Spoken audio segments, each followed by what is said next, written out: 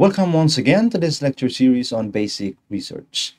Now, in this particular video, we'll be talking about induction, deduction, and abduction as a method used in researches.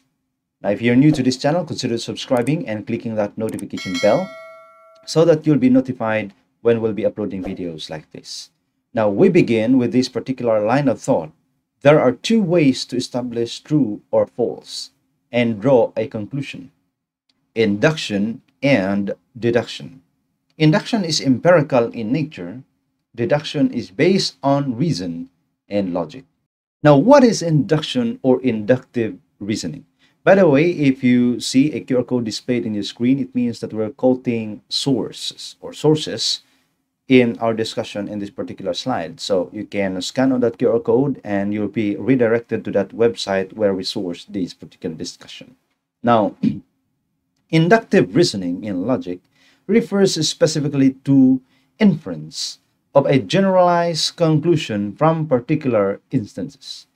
In other words, it means forming a generalization based on what is known or observed. For example, at lunch, you observe 4 of your 6 co-workers ordering the same sandwich. From your observation, you then induce that the sandwich is probably good, and you decide to try it yourself. Induction is at play here since your reasoning is based on the observation of a small group as opposed to universal premises. So inductive reasoning is forming a general conclusion out of a specific observation or specific actions that happens within the ambit of your senses, or an observable fact that you have seen, and based on that you can formulate and generate conclusions. Now, inductive research is an approach where a researcher begins by collecting data that is relevant to his or her topic of interest. Once a substantial amount of data have been collected, the researcher will then take a breather from the data collection, taking the bird's eye view over data. And at this stage, the researcher looks at the patterns in the data, working to develop a theory that could explain those patterns. Thus, when a researcher takes an inductive approach, they start with a set of observations, and when they move from those particular experiences into a more general set of propositions about those experiences. In other words, they move from data to theory, or from specific to general. Most probably, researchers conducted in classrooms, in subject requirements that are given by professors in universities, actually is in a form of inductive research, most probably. Why? Because this is one of the patterns or methodologies of conducting research.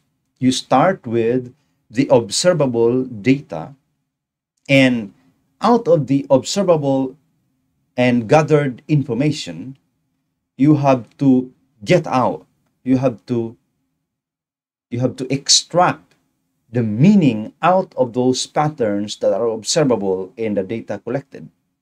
And so by getting the meaning of those particular patterns that form upon analysis of the data, you can then provide a generalized form of conclusion.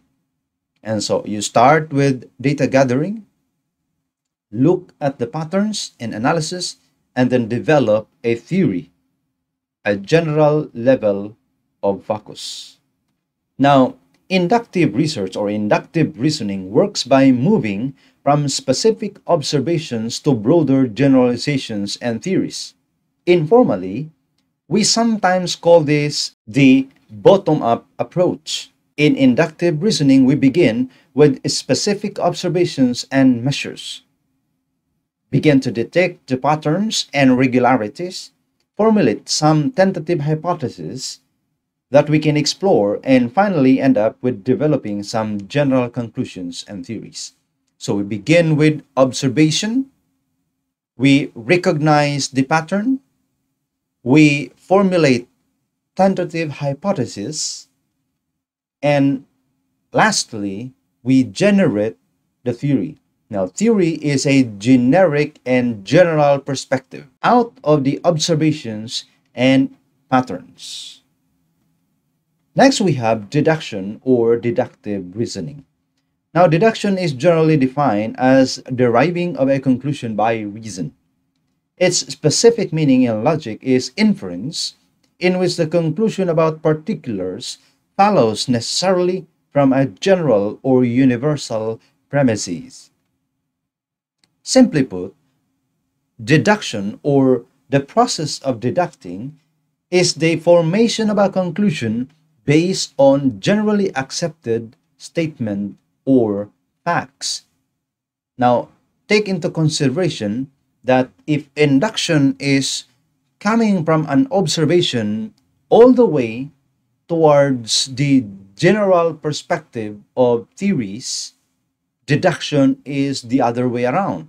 We begin with general principles, theories, and then it's broken down into pieces to come with a perspective of a specific and narrowed point. Now, deductive approach in research, or researchers taking deductive approach, take steps described earlier for inductive research and reverse their order. They start with a social theory that they find compelling and then test its implication with the data. That is, they move from a more general level to a specific one. A deductive approach to research is the one that people typically associate with scientific investigation.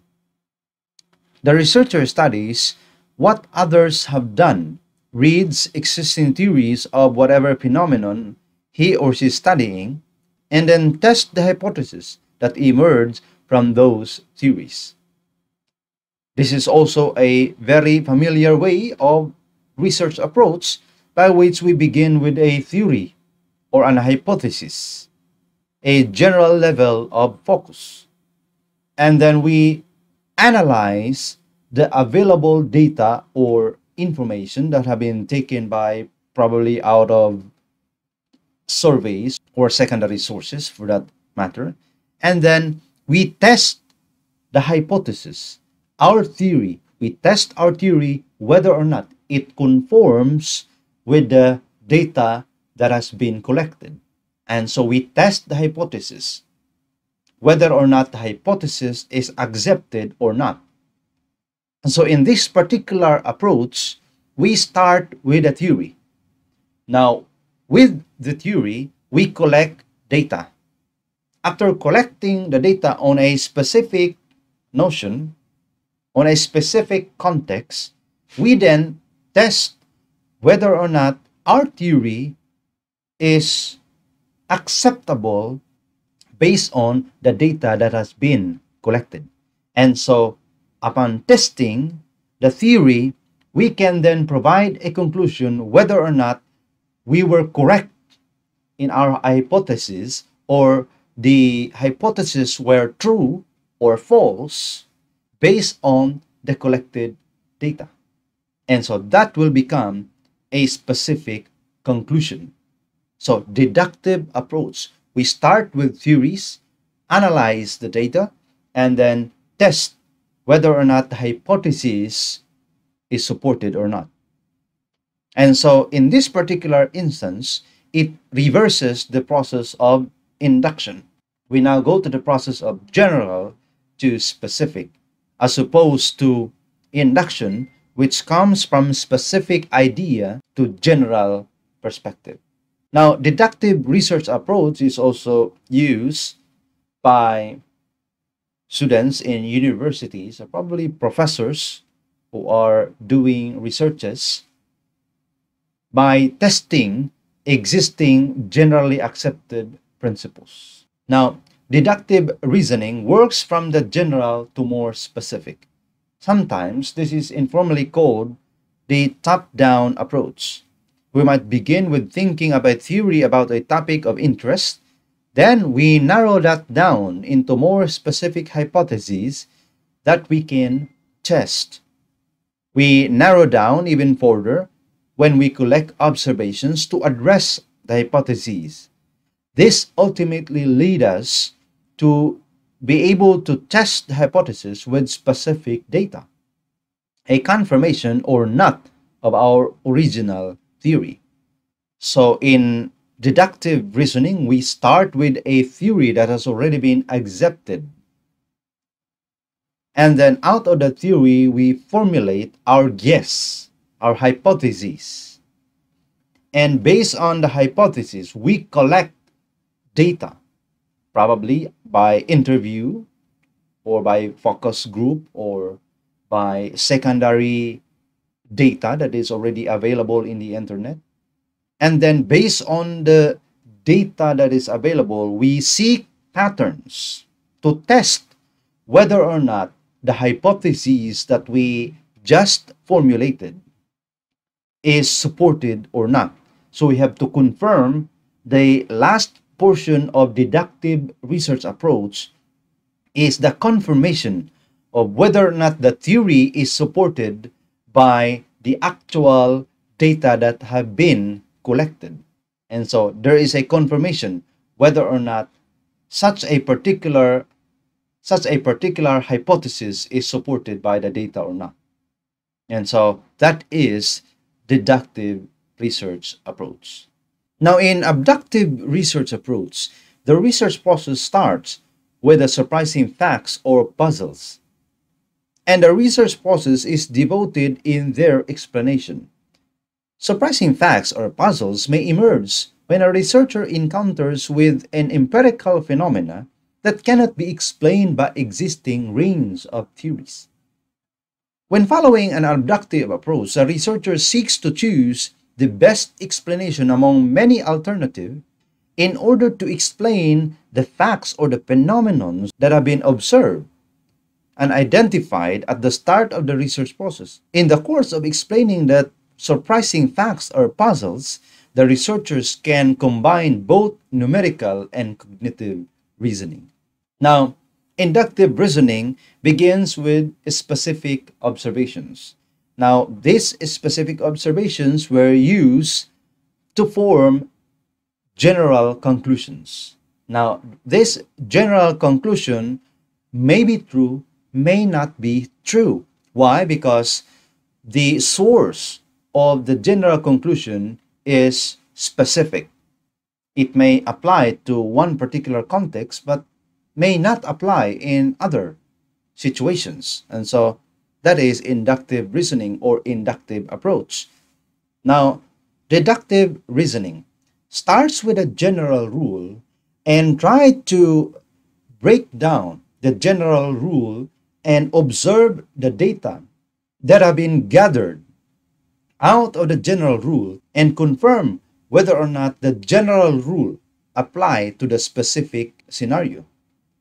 So you take the general rule and provide a specific conclusion, which of course is always true because this is a confirmation of the general rule. Now, abductive reasoning, on the other hand, there is no general rule or a specific observation. There is an incomplete observation where at some point there is quite an impossibility to get the total picture of the entire range of the phenomenon being observed. However, there is enough data to predict what may happen in the near future or to predict what will happen based on the observable data. And the best prediction may be true or may not be true. It still depends whether or not the data that has been collected to verify the predictions may confirm the prediction or may not confirm the prediction. And that is abductive reasoning. Thank you very much for watching. See you in the next discussion.